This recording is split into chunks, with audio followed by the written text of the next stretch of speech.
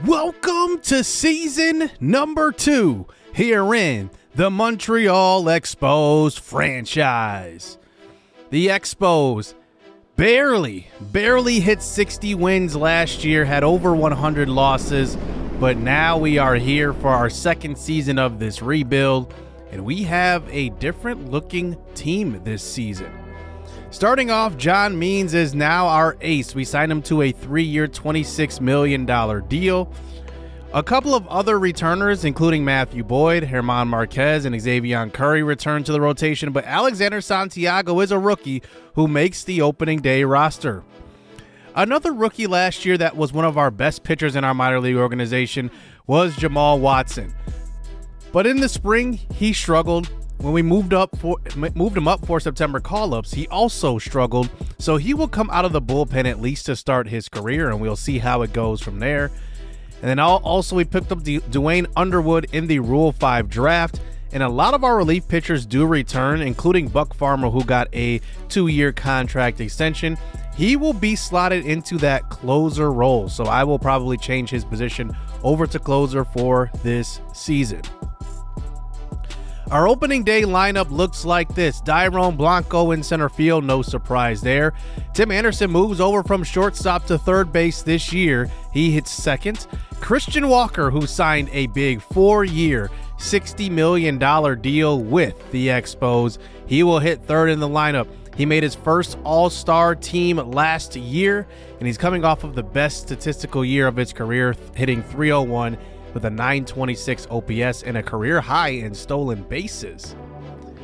Our second overall prospect in our organization is Augustus Maclin, and he makes his debut today here on the opening day roster. Now, he is one of the top first base prospects in all of baseball right now. I believe that is a number 3 ranking for him at first base, but he will also play some third base this year to get used to a new position. Travis Jankowski was signed in the offseason, and we'll see how he hits because this could be a potential lineup as well, with Jankowski hitting at that second spot also. But we'll see how the first couple of weeks or through the first month of the season go. But Colton Wong will be the second baseman, Addison Barger will be the shortstop, and Akil Baddoo will be in left field. Coming off of our bench, there are really no surprises except the fact that Riley Adams makes the opening day roster, and so does Cal Mitchell, who we will highlight in a little bit, because versus lefties, he's hitting down in that 7th spot. But I'm really excited for the power we are adding to the lineup, including Augustus Maclin, Christian Walker, and then Higgy is coming off of a pretty good 20 home run season, but I think he's going to need some help that will also boost his confidence as well at that 4 or 5 spot in the lineup.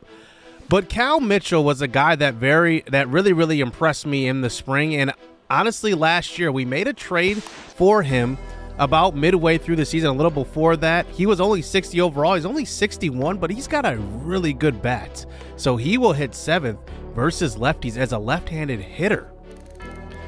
Well, the opening day snubs is led by Javier Assad, who I thought was literally going to be the ace going into this series, and he has disappointed. So I'm very disappointed with him, but I do want to see some development from him at the AAA level. Bill Hedger was our first round pick. He will start out at AAA after a slow start in the spring. Jose Hernandez was a guy that was in our bullpen last year. He gets moved down to AAA due to Jamal Watson being moved up, and that's 2 lefties, so I had to choose one, and Watson seemed like the better option. And then our number 1 prospect is Gary Shoemaker. He will start at the AAA level to begin this season. We'll see how that goes. And then Jeter Downs is also down at AAA to develop his skills a little more. So opening day will be versus the New York Mets. And this is a team that finished 4th in the division last year. Obviously, the Phillies and the Braves made the playoffs, and we were down there at the bottom too. So we will see if both teams can bounce back this year and have a good season. Dairon Blanco leads us off here on the road at Citi Field. And first pitch is underway, and here is a outside slurve, and that one will be a fly ball to center field to get this 2025 season underway. That brings up Tim Anderson to the plate now, and he swings and misses at some high heat, 95 mile an hour. And it's 2 up, 2 down as that brings up the new acquisition, 4 years, $60 million tied to his name, Christian Walker, and he hits one down the right field line. And that's how good of a hitter Walker is. He was late on that swing and still found a way to power it to right field for his first hit as an Expo. Coming off of a year where he was over 950 OPS and a 300 average, he's going to play a big part this year. It brings up the rookie Augustus Maclin, and he gets fooled on that fork. That fork ball is very, very deceiving. It's a tough pitch to hit, so we'll see if our hitters can adjust to it. So John Means gets his first start as an Expo. Look at that location on that curve. It's a strike 3. As we face a very potent lineup, here is Brandon Nimmo at the plate. He swings and misses as well. That's the same location as the last strikeout to Starling Marte. And Jeff McNeil comes up with 2 outs. And he will fly out to right field. And it's a 1-2-3 inning here for John Means. On to the bottom of the second inning. Here is Francisco Lindor. He's swinging and missing also. Means is off to a great start so far with a runner on first base. Now there's 1 out. Bringing up Brent Rooker, who hits one down the left field line. He signed a free agent deal with the Mets, and that one will be a single. And now they have a runner in scoring position as John Means is in his first bit of trouble here in his Expos career. Bringing up Tyrone Taylor to the plate. Ground ball to third, on to second, on to first. It's a double play. So that's the thing about John Means. He's going to be very, very precise with his pitches. He's very intentional with his location, and he is tough to get a good bat on. But that brings up Brandon Nimmo here in the bottom of the third inning, and that's a ground ball to second, and it will get us out of the third with only 2 hits given up through the first 3 innings. That brings up Augustus Maclin now for his second AB, and he swings and misses at that fork ball, which is, like I said, very, very deceiving. That one was low in the dirt, and it's a swing and a miss.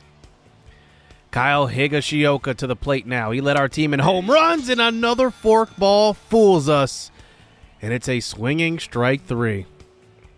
Bottom 4 now. Here's Pete Alonso. Oh, he gets a hold of this one. Deep to right center field. It is gone. Pete Alonso opens up the 2025 season with a home run here to give the Mets the 1-0 lead in the 4th inning. But Means does settle down here and gets us out of this 4th inning with a chop at first base. And it's 1-0 here as we move on to the second half of this game. On to the top of the 5th. Here is Addison Barger to the plate now. And he gets fooled on that fork ball as well. And this Expos lineup cannot hit Senga on the mound. So now here we go, bottom 5th. John Means getting Francisco Alvarez to whiff at that one. It seems like this one's going to be a pitcher's duel. Starling Marte back to the plate. 1-2 pitch, and he gets him to swing and miss. And John Means looks very mean on that mound as we move on to the top of the 6th. Can we finally get some base runners aboard? Here's Akil Baddoo, who leads off with a walk. And now the top of the order does roll over as that brings up Dairon Blanco inside slurve, and it's a ball 4. So 2 straight walks to our 2 best base runners, by the way, as that brings up Christian Walker. And he will walk. So now it's bases loaded, 1 out. And now that brings up Augustus Maclin, but the manager for the Mets has seen enough. He will pull Senga and bring in some guy from the bullpen, Ryan Baruki, who last year did not do great. He wasn't awful, but obviously he's somebody that is hittable. So that brings up the rookie Augustus Maclin. 0 for 2 today. Bases loaded. He hits this one well to left field. That's fair. It scores 1. It scores 2. And Augustus Maclin will make it on to second base. Christian Walker to third. And it's a 2-1 ball game off of the bat of the rookie Augustus Maclin. There's an incentive now to move players up and try to win Rookie of the Year with those additional draft picks you get. And I think that Maclin has a great chance to win Rookie of the Year here, and it's 2-1. Here is Higgy to the plate. He hits one well to the left field line. Same spot. It will score 2. Higgy rounds first, heads to second, and he will be in the second with a bases clearing double. A big time 6th inning here for the Expos. And we have opened up the score here. And now we find ourselves ahead by 3. That brings up Colton Wong, who hits one well to right field. And that one will be a fly out to right. And we do get 4 in the 6th, and we have a comfortable lead. As that brings up Francisco Lindor to the plate now. Here he hits one well to right field with a man on first base, and that one gets over the head of Jankowski. He plays it off the wall. It's a long throw to the cutoff man. Wong with the throw home will not be in time, and Jeff McNeil is safe. And now it is a 4-2 ball game. John Means, 107 pitches through almost 6 innings of work, but we decide to go to our bullpen and bring in Elvis Peguero. He was our best relief pitcher last year. Let's see if he can get us out of this jam. That brings up Rooker to the plate now. Fly ball to right field, and that will end the 6th inning. But both teams are on the board in the 6th. That brings up Barger to the plate now in the top of the 7th, and he will single up the middle. Barger's going to have a good year at short to really prove he is the shortstop of the now and the future. He is still in his mid-20s. He's 25 years old, so he's still got time to develop. But now with 2 outs, Tim Anderson at the plate now. Dairon Blanco is at first, and this is a deep fly ball to center field. This one just keeps carrying. It's a home run.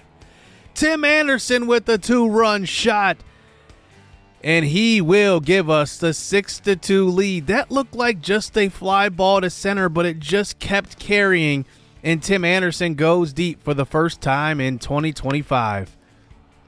So now we move on to the bottom of the 7th inning. Here is a fly ball to right center, and Dairon Blanco with that 99 speed cannot make it there, and it will be a ground rule double here for Tyrone Taylor. That brings up Francisco Alvarez to the plate. He hits one well to the right side, and this one actually skips through the infield and gets all the way to the wall in right center, and it's now a 6-3 ball game. So the Mets are staying in this one. As now that brings up Brett Beatty. We do keep Elvis Peguero in, and Beatty hits one deep to right field off of the wall, and Jankowski plays it off the wall nicely, throwing to second. The throw is in time, but the tag and the slide is around the tag, and Beatty has a double, and it's 6-4. We go to our bullpen. Elvis Peguero is getting hit pretty hard, so we bring in the rookie Jamal Watson out of the pen. He's going to start the year in the bullpen, but we'll see how he does going forward. He faces Starling Marte with no outs, man on second base, and that one will be a ground out right back up the middle to Watson. Brandon Nimmo to the plate now. He hits one up the middle. Good play by Barger, throwing on the run, and he will get the out at first. And now there's 2 outs with Jeff McNeil, once led the MLB in batting average, and that one will be ball 4. So now that brings up a man you don't want to face in this situation, and Pete Alonso. He's already went deep once, 31 home runs a year ago, and Watson probably his toughest at-bat here of this inning. And Pete Alonso hits one well to right field, and it's now 6-5. We got ourselves a ball game. It was a pitcher's duel early on, but now both offenses have awoken. As that brings up Francisco Lindor. He's not done. That's a line drive up the middle, and this ball game is tied. 6 apiece here on the road on opening day for the Mets and the Expos. And this Mets lineup looks a whole lot better than a year ago. Miguel Castro comes out of the bullpen. He was signed in free agency to a 2-year deal, and now he gets his first action here with the Expos. That one's a fly ball to center field, and it will end the 7th, but not before the Mets tie this ball game up. Top 8 now. Here's Augustus Maclin, 1 for 3 on the day. He will walk to start out this 8th inning. As that brings up Jankowski now with 1 out. He gets one over the middle of the plate, and that's a good single up the middle. And now we have a runner in scoring position. Maclin doesn't have a great speed, so a base hit might not score him. So that brings up Colton Wong. He's a little late on that one and flies this one into the infield. It's an infield fly. And now 2 outs, men on first and second here in the 8th inning. And Addison Barger, he hit that one up the middle earlier. 1 for 3, 3-2 count. Runners are on the move. He hits this one well to center field, deep back at the track, and it's run down at the warning track. And now we move on to the bottom of the 9th inning. Pete Alonso up at the plate, runner on first with a chance to win this game with one swing of the bat. A 1-2 pitch is low. It's a sinker and gets him to whiff. And now 2 outs. Francisco Lindor, Castro, 1 strike away from going into extras, and he gets them to swing and miss. So opening day is into extras here in Citi Field, and now Christian Walker comes to the plate. He has a hit today. Remember in the 1st inning, that one's a deep fly ball to center field that at least moves the runner over to third, but a great throw to third, by the way. Barely Tim Anderson gets into third base, but now we have a man on third. Anything in play should score that runner. But here is Maclin, and I said anything, and that's what Maclin does. A tapper back to the pitcher, and it's a ground out. So now we have 2 outs. That brings up Higgy to the plate. 1 for 3 today. He gets one inside. It's a chopper to the left side, and it gets through the infield, and it's now 7-6.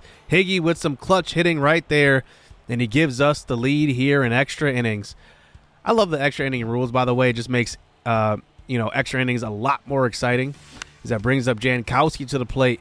And we're not done here in the 10th inning. That's going to drop into center field, and he has a multi-hit game for the new Expo. Maybe he's an underrated signing going into this season. Colton Wong to the plate now. He hits one to the left side, and that's fielded by Lindor. Jankowski almost beat that one out, but they do get the force out at second. So bottom 10, Castro is still on the mound. This one's hit up the middle when it gets past Castro's glove onto center. Dairon Blanco comes up throwing and not in time. Dairon Blanco doesn't have the greatest arm from center field. He gets to everything, but that somehow gets past the glove of Castro. We bring in Buck Farmer next, and he will get Alvarez to watch that one. And now on to the 11th. Here is Brett Beatty. Ground ball up the middle. A good play by Wong. Throw on to first, and he will get the runner. And now there's 1 out. Man on third base. Anything in play might score this run here and win this game. Here's Marte. It's a suicide squeeze, and the Mets will win it. You've got to be kidding me. On opening day, a suicide squeeze to walk it off. Wow.